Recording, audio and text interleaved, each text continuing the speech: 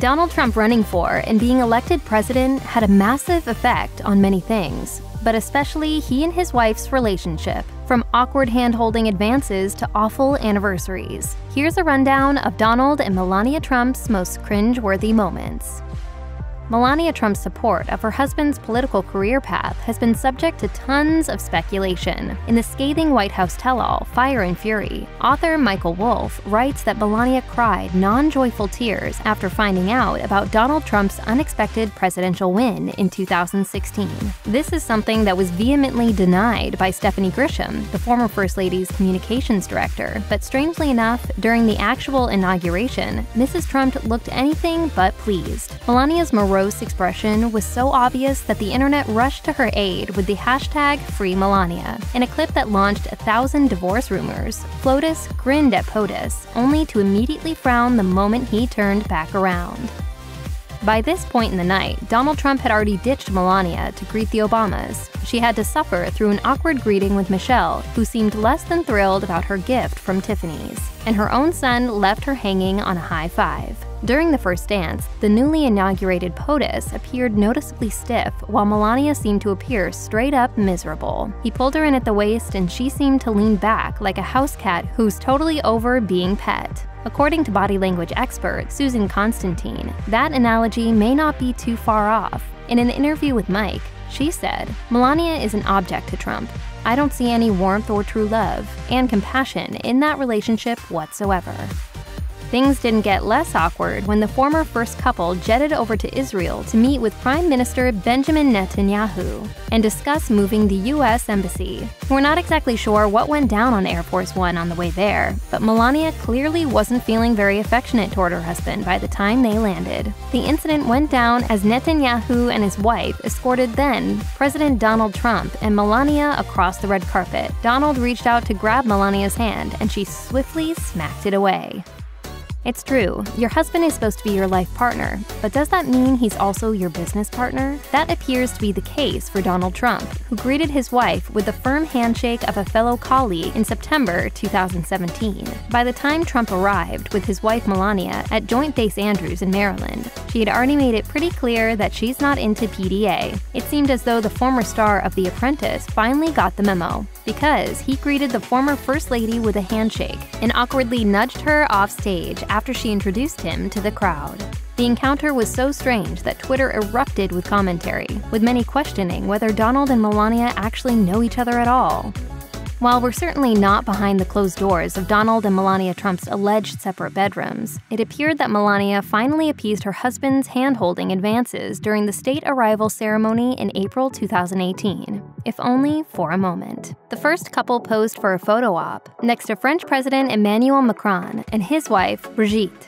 Then Donald reached out to grab Melania's hand, and she eventually took it without even giving him a glance. As soon as the couple completed the photo op, Melania appeared to let go of Donald's grip and proceed to trail behind him. President Macron and Brigitte remained side by side for a bit.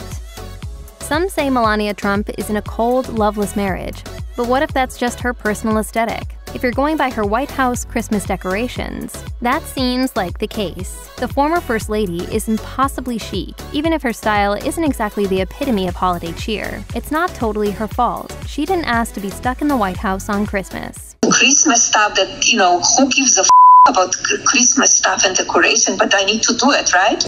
With this in mind, it's not really surprising she chose an elegant, understated palette, a palette that transformed into a hellscape ripped straight from the horror movie The Forest. Melania's take on Christmas in the White House was a far cry from the Obamas' cozy classic decorations. Instead of stringing the hallway with garland and warm, twinkly lights, she opted for uplit bushels of stark white branches. The final results garnered her comparisons to the White Witch from the Chronicles of Narnia. Others compared the former FLOTUS stoically watching the various Nutcracker-inspired ballerinas to Black Swan and The Ring.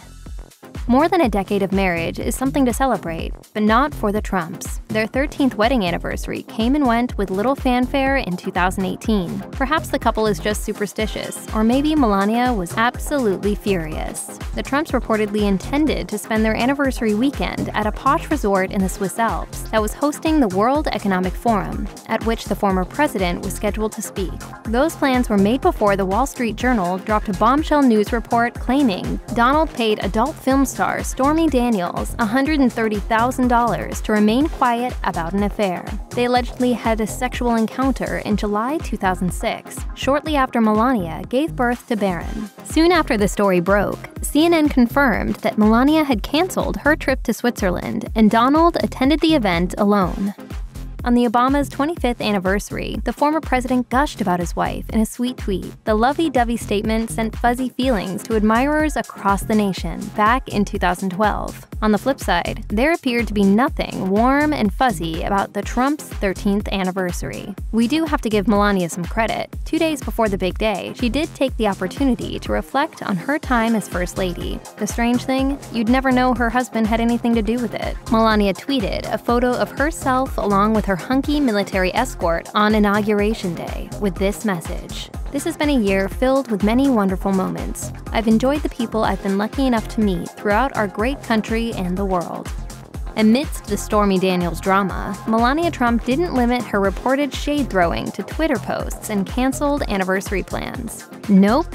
The former First Lady also opted to travel solo to her husband's State of the Union address on January 30th, 2018. In fact, the couple had not been publicly seen together since New Year's Eve. Though the State of the Union address is given just a few minutes away from the White House, the then-first couple reportedly took separate cars, according to CNN. Melania arrived just 1 minute before POTUS's speech was supposed to begin. Even more curious, Melania opted to wear a white pantsuit to the event. The year prior, Democratic congressional members donned white in protest of then-President Donald Trump's policies. Maybe the First Lady has joined the resistance. But more likely, cream may be one of her wardrobe staples. According to then-Press Secretary Sarah Sanders, there was nothing shady about Melania's separate ride. She reportedly took her own car out of convenience. Donald Trump produced a rather cringe-worthy interview when he took his executive time to call into Fox & Friends in late April 2018. The interview was shocking for a few reasons. The terrified looks from the anchors as they nervously tried to push him off air, the way he may have possibly incriminated himself in legal matters, and the moment he totally admitted that he forgot to get Melania a birthday present. Well, I better not get into that because I may get in trouble. Maybe I didn't get her so much. I'll tell you what, she has done. I got her a beautiful card. This begs the question, what's worse, the wrath of a wife whose birthday you forgot, or potentially implicating yourself in an ongoing criminal investigation?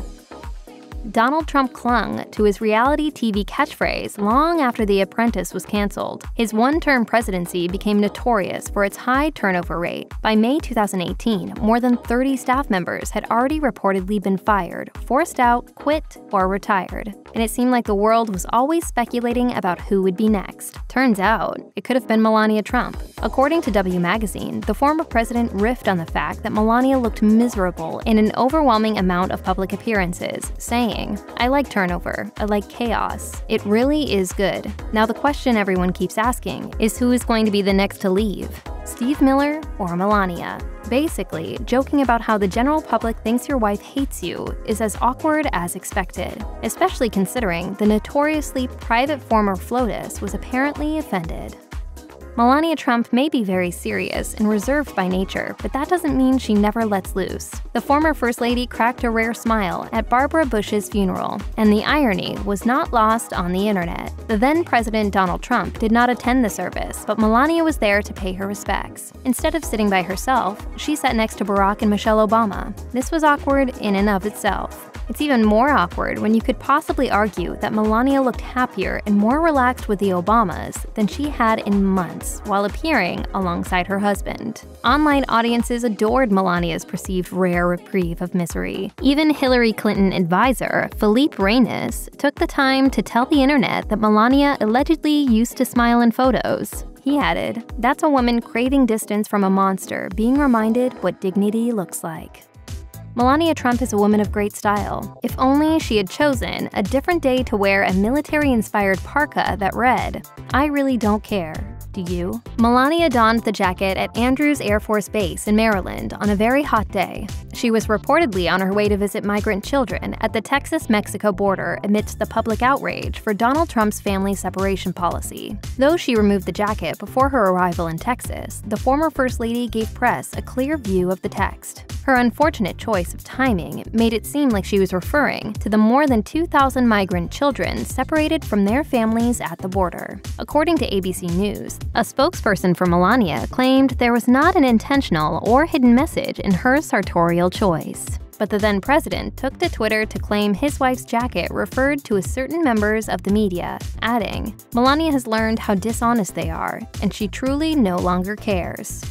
In May 2018, Melania Trump launched an anti-bullying campaign called Be Best. According to CNN, the initiative was meant to stomp out cyberbullying, an issue plaguing children in today's social media-driven society. Many were quick to point out that it was an issue also plaguing Donald Trump's administration, and her husband was the one dishing it out. While Melania warned against harmful uses of social media, Donald was making news for calling former White House staffer Omarosa Manigault Newman derogatory names on Twitter, referring to her as both a dog and a lowlife. The dichotomy prompted CNN to ask if the then First Lady was trolling her husband. Melania pushed forward in August 2018 with a Be Best tweet, asking followers how they planned to be the best version of themselves in the upcoming school year. Her message was met with immense criticism, with users pointing out that what her husband was doing could be seen as potentially the exact kind of behavior she was campaigning against. Things got awkward in August 2018 when Melania's parents were sworn in as U.S. citizens, using a policy that Donald Trump had vehemently denounced. Donald infamously spent a large swath of his time championing against illegal immigration and enacting a zero-tolerance policy. According to the New York Times, he also set his sights on legal immigration, more specifically what he considered, quote, chain migration. Per CBS News, family reunification, as it's officially called, allows adult green card holders and legal U.S. residents to sponsor a family member for immigration, the way Melania reportedly sponsored her parents. Donald Trump had been extremely vocal about his distaste for this family reunification policy. In November 2017, when Melania's parents were going through the immigration process, he tweeted, "Chain migration must end now. Some people come in and they bring their whole family with them, who can be truly evil." In August 2018, then First Lady Melania Trump announced her first major solo international trip. According to The Standard, the focus of Melania's trip to Africa was to learn more about struggles endured by youth. The journey corresponded with her continued focus on children's well-being and her Be Best campaign. A few months prior to Melania's travel announcement, the former president reportedly used a derogatory word to describe Haiti, El Salvador, and Africa. Why do we want these people from, quote, all these countries here? This happened while discussing a bipartisan immigration deal. According to the Washington Post, Donald Trump supposedly wanted more immigrants from Norway and nations like it. Donald and Melania Trump certainly don't always present a united front when it comes to the former president's many beefs. In fact, she praised NBA superstar LeBron James for his charity work less than 24 hours after Donald attacked the famous baller on Twitter in 2018. According to CNN, the drama was sparked when newsman Don Lemon interviewed James about his contributions to his hometown of Akron, Ohio, including a public school the basketball player helped launch for at-risk 3rd and 4th graders. The conversation ebbed towards the topic of Donald Trump, and James revealed that he believed the then-president had tried to use sports to divide Americans. The Donald then tweeted negatively about both men's intelligence. Less than 24 hours after Donald slammed the NBA star, a spokeswoman for the former First Lady praised James' charity work, saying, "It looks like LeBron James is working to do good things on behalf of our next generation. And just as she always has, the First Lady encourages everyone to have an open dialogue about issues facing children today."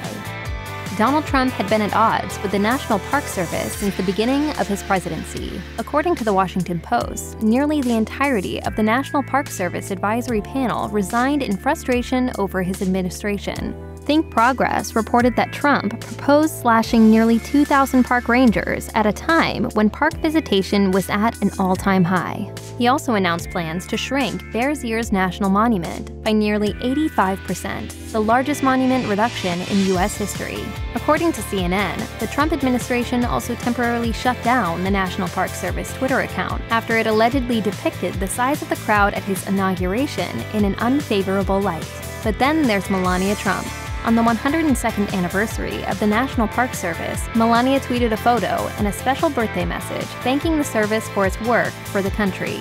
In the photo, she posed with members of the Park Service. Her husband was nowhere in sight.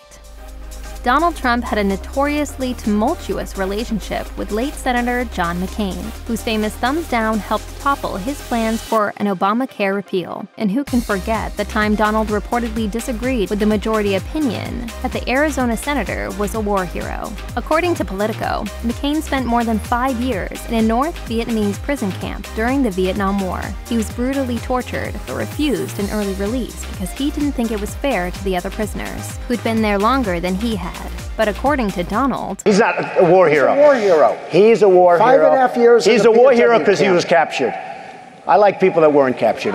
When McCain died from brain cancer complications in August 2018, the White House reportedly drafted a statement for Donald, which heralded the senator as a hero. But that statement was never released, reported CNN. Instead, Trump opted for a short tweet that focused on the late senator's family. Only after being met with intense criticism did Donald appear to concede, issuing a lengthier statement that praised McCain for his service and ordered flags to be hung at half-mast. With the notable exception of the White House, other important locations had already lowered the flags, according to the New York Times. Melania Trump, however, promptly honored Senator McCain, uttering the very words her husband seems so loath to speak, thanking the senator for his service. Donald Trump's rivalry with Barack Obama began long before the billionaire was eyeing a presidential bid. Donald previously criticized the former president for playing basketball and championed a conspiracy theory that claimed Obama wasn't an American citizen. When The Apprentice alum succeeded Obama, he promptly began trying to overturn some of his predecessor's most notable policies, reported Essence. It's not clear if he simply disagreed with Obama's policies or had a personal vendetta against the man. Donald reportedly even sought to overturn legislation that banned killing wolf pups in their dens. Whatever the reason, the former First Lady didn't appear to share the same sentiment. From the outside at least, it looked like Melania Trump may have been chummier with Obama online than she was with her own husband at the time. Donald's accounts made up 2 of the 6 she followed on Twitter. The others belonged to the White House Historical Association, Mike and Karen Pence, and Barack Obama. Curiously enough, Obama was the only person Melania followed who was not involved in her husband's administration. Melania Trump appeared to have a pretty good relationship with the Obamas during Donald Trump's administration. But before serving in the White House, she helped her husband champion what's arguably the most insane of all Barack Obama conspiracy theories, the birther conspiracy. In 2011, Melania went on the Joy Behar show to defend her husband's claim that Obama wasn't born in the United States, despite the fact that he released his short-form birth certificate in 2008. The future First Lady claimed that she and Donald felt like the short-form birth certificate released by the White House was different from an actual birth certificate, saying, "It's not only Donald who wants to see it, it's American people who voted for him, and who didn't vote for him. They want to see that." About a week later, the White House released Obama's long-form birth certificate, which clearly showed he was born in the state of Hawaii. Years later, Donald finally admitted Obama was born in America, but he allegedly continued to peddle the conspiracy privately, according to the New York Times. For a brief moment in 2018, #MissingMelania was a pop culture enigma. Then FLOTUS Melania Trump has always been an elusive creature with a reserved nature. Few have peered behind her stoic gaze, but the short period in which she reportedly went missing was a whole new type of mysterious. Vanity Fair even published a complete timeline, from the moment she entered the hospital to take care of a non-life-threatening kidney condition to the moment she appeared at an event honoring Gold Star families, ending the saga. Per The Guardian, Melania spoke for the first time after disappearing for 20 days, tweeting that she was at the White House with her family. A week prior, Donald helped the speculation take flight when he insisted to reporters that she was watching them from the White House, pointing towards the window and saying, "She's doing great, right there. She's doing great, just looking at us, right there." Following the deadly January 6, 2021 riots at the Capitol, you'd think that the former first couple would have taken immediate action. After all, it was their job to comfort the nation in the wake of tragedy. And that they did in their own special way. A whopping 24 hours after Donald Trump gave the now infamous speech that encouraged his supporters to stop the counting of the Electoral College votes and saying, "Fight like hell, and if you don't fight like hell, you're not going to have a country anymore." He then tried to smooth things over with a 2.5-minute video where he acknowledged future President Joe Biden's win. According to Vanity Fair, this only came after he was accused of inciting an insurrection and faced legal prosecution and impeachment. As an advisor told the magazine, he knew he f***ed up. There's no doubt that Melania publicly stood behind Donald's rhetoric in the past, alluding to the false notion that the election was swung by illegal votes. Following the events, she took 5 days to collect her thoughts and apparently came to the conclusion that she was the real victim of the Capitol riots.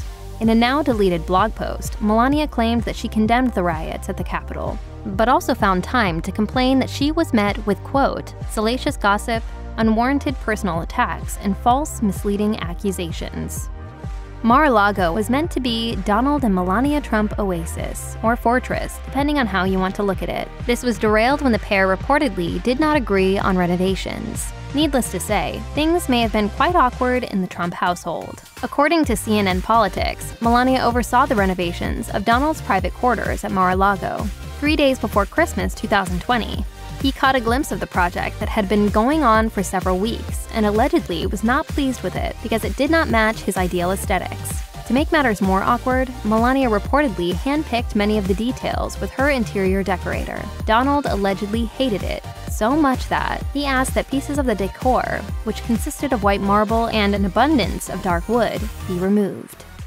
Alleged disagreements over decor and aesthetics aside, from the looks of it, Donald and Melania Trump couldn't wait to get to Mar-a-Lago after the 2020 election. The pair were in such a rush to exit the White House that they ended up skipping Joe Biden's inauguration, only to be met with a lukewarm hometown welcome. If anyone was over it, it appeared to be Melania. According to People, the soon-to-be former FLOTUS jetted right to the car as her husband momentarily stopped to wave, but not talk, to reporters. Donald had 29 minutes left in his presidency when the pair touched down at Palm Beach International Airport. Supporters did not gather at the gates to greet them when they landed. Rather, a few scattered along the motorcade, mixed in with dissenters, holding signs emblazoned with words mocking and poking fun at him. Overall, Donald Trump left his presidency with a 34% approval rating, the lowest in history, according to a Gallup poll.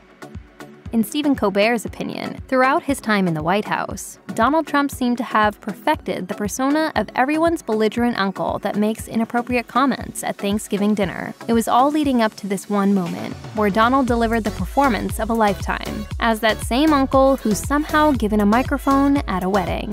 According to TMZ, Donald popped into a Mar-a-Lago wedding of a couple of his longtime friends and donors in March 2021. There, he reportedly hijacked the mic to briefly give a touching speech about the couple before launching into a tirade that touched upon topics like how the election was rigged, how Joe Biden was already doing a poor job, and different deals on foreign policy, and the situation at the southern border. During this time, Melania Trump was nowhere to be found. She did not appear to be his plus one. According to CNN Politics, she has instead been spending a lot of time at the Mar-a-Lago spa, reportedly avoiding anything that has to do with politics. Check out one of our newest videos right here, plus even more Nicki Swift videos about your favorite stuff are coming soon. Subscribe to our YouTube channel and hit the bell so you don't miss a single one.